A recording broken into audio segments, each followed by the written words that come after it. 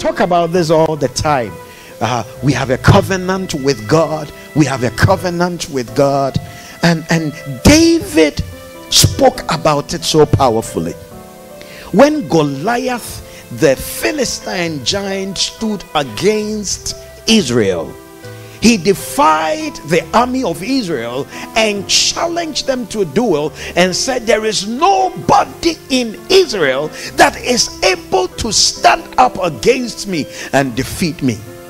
But this information troubled David, because David thought it is impossible for people of covenant to suffer under any circumstance, to suffer under a man who does not have a covenant with our God.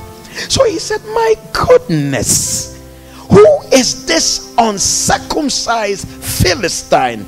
Who is this Philistine who doesn't have a covenant with our God? Who is this Philistine that is not authorized by our God to reign and rule? Who is this Philistine that he should talk about us like that? What is this cancer that it should threaten us, people of covenant, like that?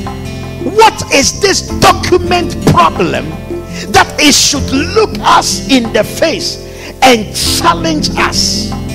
What is this financial situation that it should make us behave like we have no God? David said, for me, this is not a problem. And I asked David, but David, can you defeat the giant? He said, no, me, I can't. But the covenant is bigger than any giant. The covenant is taller than any tall man. The covenant is stronger than any strong man. My faith and confidence is in the covenant that God has made with us.